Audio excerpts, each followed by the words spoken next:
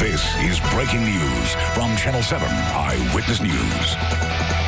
The death of Supreme Court Justice Ruth Bader Ginsburg. The 87-year-old justice died tonight at her home in Washington, D.C., surrounded by her family.